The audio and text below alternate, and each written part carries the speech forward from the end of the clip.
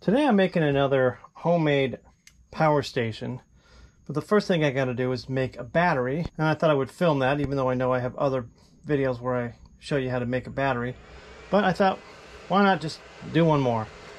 So what we got here is I've been top balancing the batteries, so they're all in parallel. All the positives are here, all the negatives are here, and I've been charging it up to 3.6, and as you can see, it's pretty much done charging. These have been sitting in parallel for a couple of days, so they're pretty much top balanced. Top balancing is always the first step when you build a battery. So now I'm going to turn this off, remove the clips, and I'm going to take off these bus bars, and I'm going to alternate them. Because right now they're in series, and I need to make them in parallel for my battery. And this is pretty simple. We're just going to take these bus bars off. When you buy a battery cells, they're going to come with bus bars, but they're not going to come with enough, so that's why I have these homemade bus bars. But it'll come with enough to make it series, it's just not enough to make it parallel. So I'm just going to loosen those up. I'll show you what I'm talking about. So this is a bus bar that I made, and this is a bus bar that they come with. Mine are ugly, but they're actually better because they're pure copper and they're considerably thicker. And they're not hard to make. In fact, some people make them out of copper pipe. So you can make your own bus bars pretty easily. So I'm just going to take all of these off. Now when I put this together in series to make my battery, I'm only going to use these. So I'm going to put those in different piles.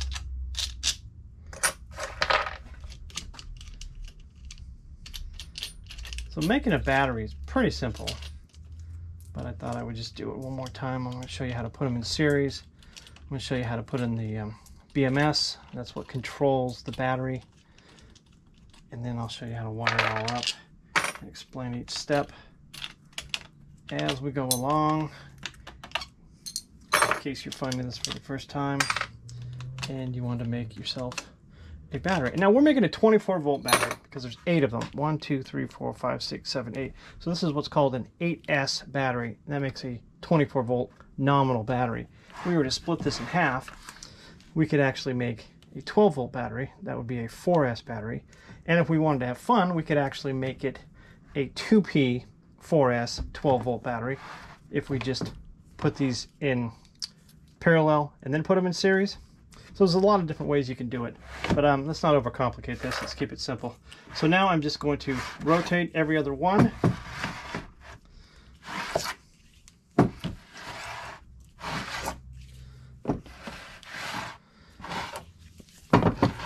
And so now I have negative, positive, negative, positive, negative, positive, negative, positive.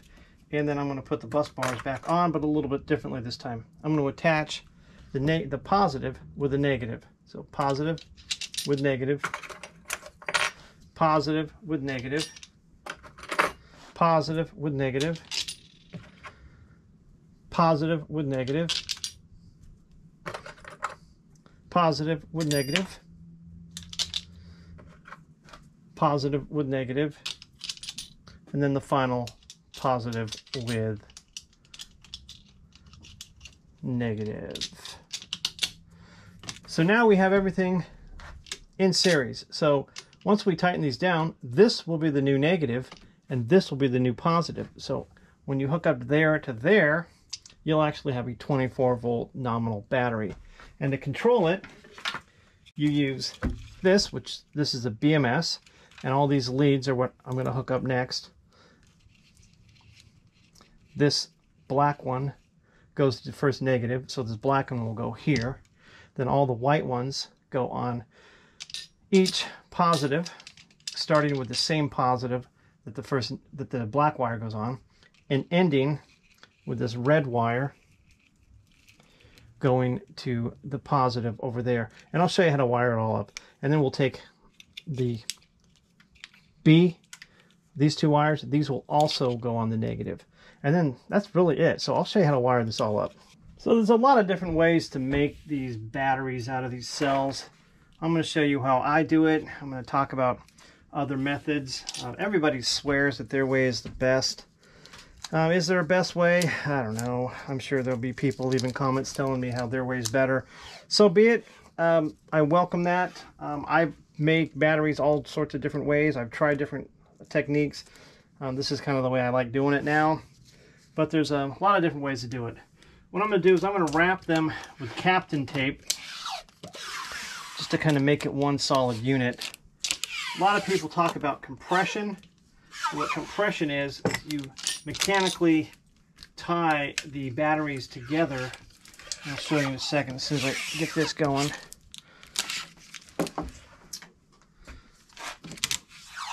All right. And again, this is not compression. This is just me making these one unit.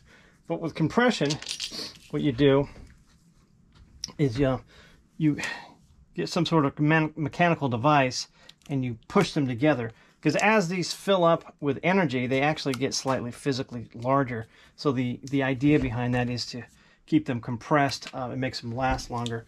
Eve, they make very popular cells. They actually recommend it. In fact, I think most battery cell manufacturers recommend it. I've done it a few times. I personally never really noticed a difference. But the theory behind it is that they'll last longer if they're compressed. So feel free to play around with that. I am not compressing them. Another thing is people put some sort of membrane in between the cells. You want the cells touching. That's really, really important if you're going to be building something that's mobile, something that's in a vehicle, an RV. Because if these cells move around, because I've got them connected as one unit, but you can see they still move around. So if these are flopping around in a car or an RV and they're moving and they're rubbing on each other, you could eventually wear this blue away and they could touch and short out. So that's the idea between putting a membrane between them. I'm not going to put a membrane between mine because mine are not going to be moving much. But those are a couple different things, a couple different ways that people build batteries. Another thing is when they put on the BMS, they'll put that membrane or something between the BMS and the cell. The thinking there is that you don't want to transfer any kind of thermal energy from the battery BMS to battery. Again, I'm not going to be doing that. I'm just going to be gluing mine on. I've been doing this lately, and I don't see anybody else doing this, and this might not be the best thing to do. You can tape it. I've tried double-sided tape before. I've tried all sorts of things. This method here, where I just kind of use construction adhesive, it's been kind of working for me. So give that a shot. Or if somebody's out there has done that and it's been a disaster, let me know. I'd love to hear your input. So what you want to do, the one thing you got to do though, is the B side of the wires has to go on the negative here. So I'm going to mount this so I know that it'll reach. I'm not going to attach these wires first because I'm actually going to put my wiring harness on first, but I want to make sure when I mount this that these will reach, and they'll reach pretty good. So I'm going to mount it right there. Just clamp this thing on. Again, I've never seen anyone else do this, so it might be a dumb idea. I don't know, but it works for me. So I just clamp it on. Make sure it's relatively straight. And then that'll set up in 24 hours or so. And then we'll continue building the battery. So it's the next day. I've taken the clamp off of my BMS. It's glued in there. It's not totally set up, but should be good enough for what we're going to do. And now I'm just going to show you how to wire up this battery. It's pretty straightforward. First thing I'm going to do is I'm going to tape down the Bluetooth mod and the sensors.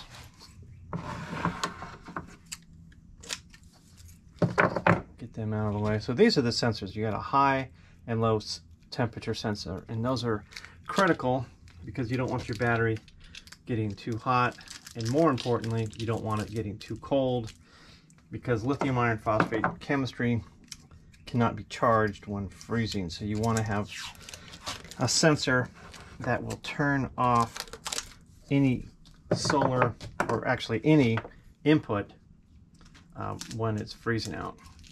And that's what these sensors do. And of course, if it gets too hot, it'll shut it down as well. That's not as big of a deal. It's probably more of a big deal if you're in an RVer. Like for me, it's never going to happen because I'm never going to have this somewhere really hot. But if you're an RVer and you're in a car or you're in somewhere where it's going to get really hot, you want to make sure it shuts off before it gets too hot. Also, then I'm going to tape this. This is the Bluetooth mod. I'm just going to tape this right here so it's out of the way. So now we're going to take our wires, this big old mess of wires. I don't know, it looks like a big mess, but it's actually pretty straightforward to wire up. So we're going to take our black one, and there's only one black wire, and that black wire is going to go on your first terminal here. You want to unplug this first. That's a crucial step. Unplug your unplug your wiring harness. There's several reasons, but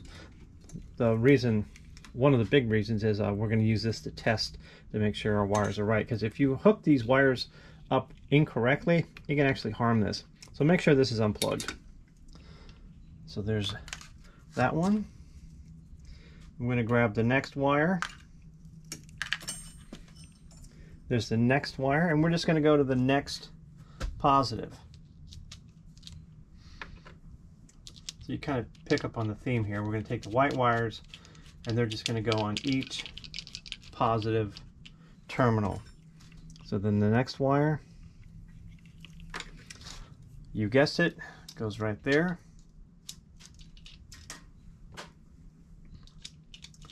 So you can see this is not a difficult thing to do. Once you've done it once, you do it a million times. It's very easy to do. You just got to go kind of slow. That next one goes to the next one.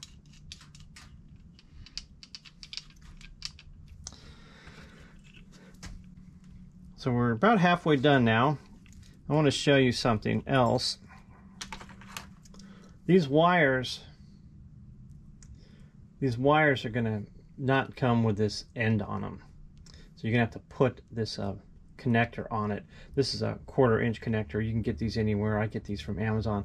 But you're going to want to cut this wire, splice it, and then put this on and crimp it. Very easy process. I have a video on it if you don't know how to do it, but it's very, very simple. So the next one goes again on our next one. And we're going to put a little nut on that.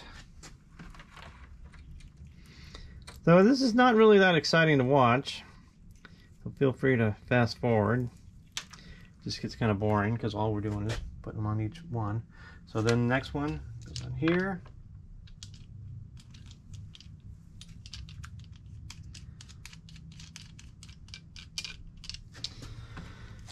We're almost done. Hang in there.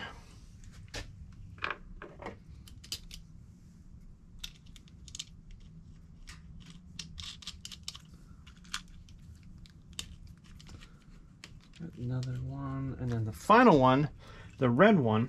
And not all BMS wiring harnesses are like this. These are JBD harnesses. If you get a Dally, they're all going to be red. I like the JBD BMSs for several reasons, and this is just another one of them. It just makes it easier. So you take your last one, which is the red one, and that goes on over here, which is your last positive, which is going to be your main battery positive. All right, so now we're going to test these wires before we hook up the wiring harness. To do that is very simple. It's a little bit weird to film, so what I've done is I've taped it so it doesn't move. I'm going to take my black probe from my voltmeter and put it on the first one here, which is the black. I'm going to take my red, and I'm just going to go through each one. Each one should go up by basically 3.5. So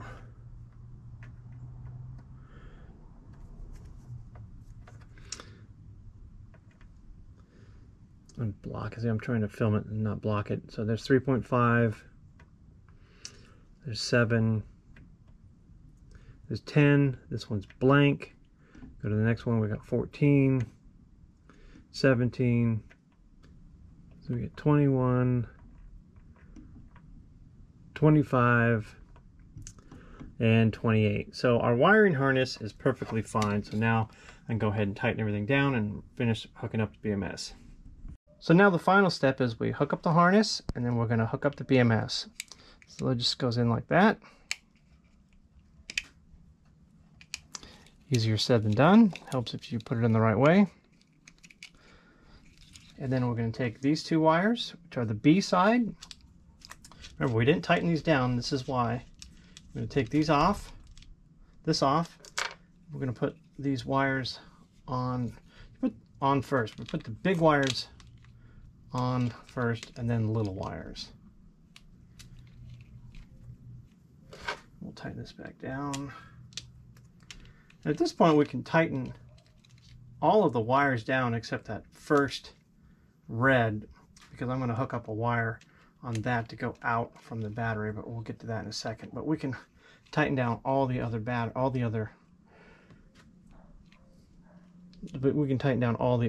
nuts. And we got all these wires here, so we're going to organize these and kind of twist them all together so they're a little bit neater. Some people cut them. You can do that where you cut them and make them neat. I don't cut them because I find that I rebuild my batteries a lot. So I don't cut them. But now I'm going to tighten everything down. And then we'll test to make sure that we have a battery.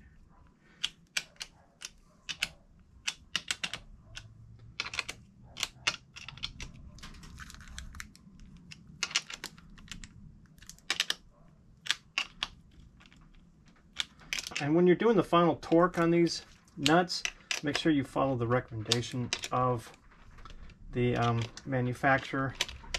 You don't want to torque them too much or too little. Most people actually over torque. So now we'll do one final test to make sure that our battery's good.